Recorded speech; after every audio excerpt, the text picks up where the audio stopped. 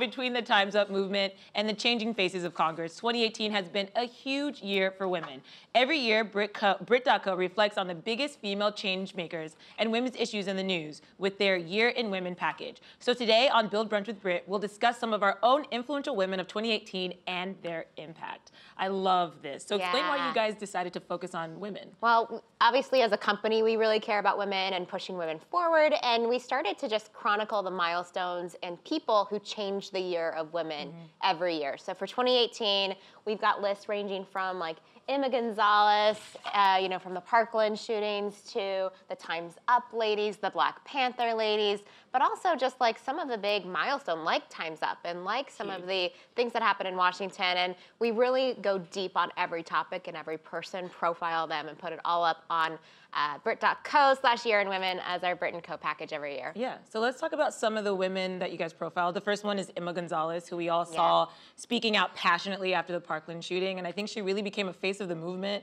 And she had so many different layers too, which is why I think she was such an impactful person. Yeah, with all the shootings this year, I think like Gen Z just really rose up so much, and Emma was kind of just like spearheading a bunch of that for that generation. I'm excited to see what happens next. I mean, they've built their Instagram accounts and Twitter accounts and these lobbying Congress and the Hill, and so I really think that Gen Z is gonna make a huge movement forward even in 2019 and beyond. I can't imagine gun shootings, high school shootings are over, which sadly, but I think that more and more people are really excited about fighting against it and gun reform in America. So that was a big one. We also had Serena Williams, like I mentioned. She was probably one of my favorites. I watched the HBO documentary, if you haven't seen it yet.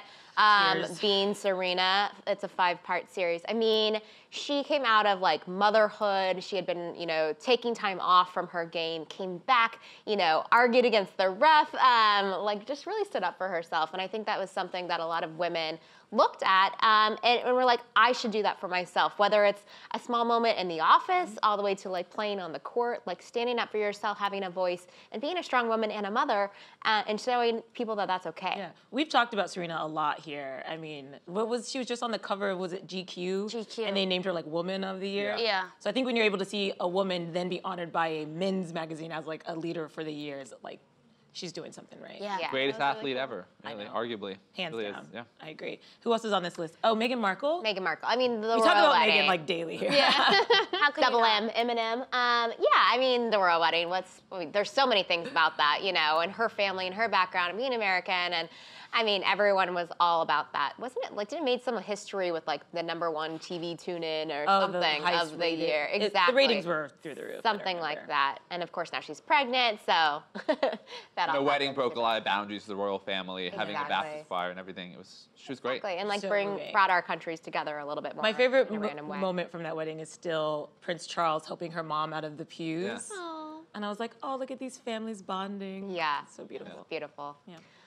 We've got the Black Panther women. I think I think Black Panther was probably one of the top movies of the year. Oh, this could be, if not the top. Yeah. Like, do you think it's the top? I do. You think? Because we're still talking about it, and it feels like it was like over a year ago, but it was just this year. I mean, I liked A Star Is Born too. I finally saw it, and oh, it's good. Lady Gaga's not on our list, but I would sort of put her on the list because she really broke some boundaries in terms of what she's done, and singing and acting. So I love that one. And then of course we have kind of entertainment stars like Busy Phillips and Cardi B, who really pushed their own personal brands forward using platforms like Instagram to have a voice and to show women that they can be real and authentic and yet still like be an entertainer and live a successful life. Yeah, that late night space is something that I think we all watch really closely. Yeah. Have you guys been watching Busy, by the way? I watched the first week a little bit. It's really a personable show that's all about her and just like she's just talking casually to her friends. So I kind of like that. It's different than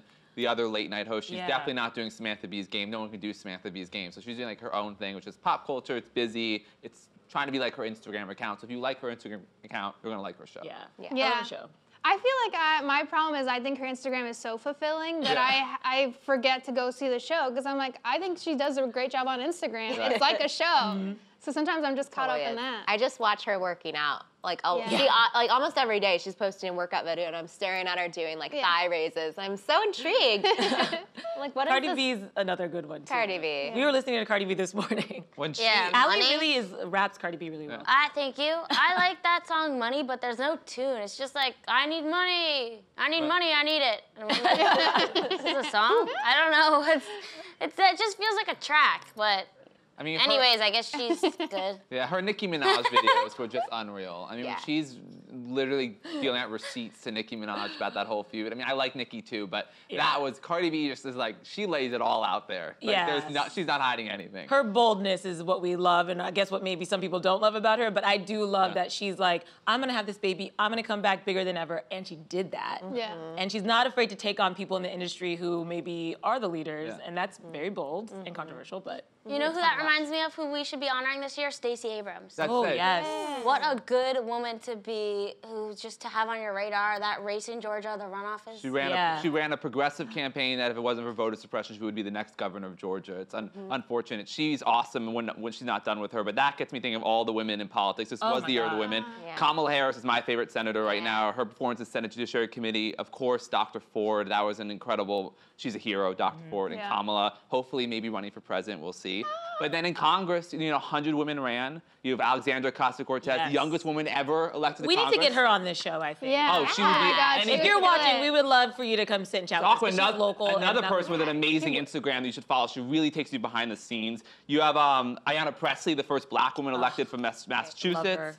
Ilan Omar and Rashida Tlaib, I pronounced the name wrong, but the first Muslim women. Like, it was such an incredible year. And of course, my girl, we know her, we love her. She's old, but Nancy Pelosi's returning to the speakership I thought you were likely. gonna say Jessica Lange. know her, we love her. We know we love her. She's been around for a while, but we're gonna have a woman, the third most powerful position in government. I think it's gonna be a really big. It's been a big year for women in government. I'm gonna throw in really Maxine excited. Waters too, just because Of she course. is always holding it down. And RBG. RBG, yeah. RBG.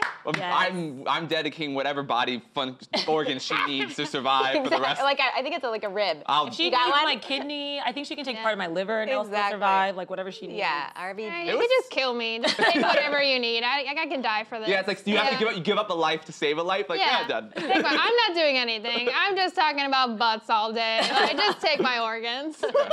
It was such a good year for women in government.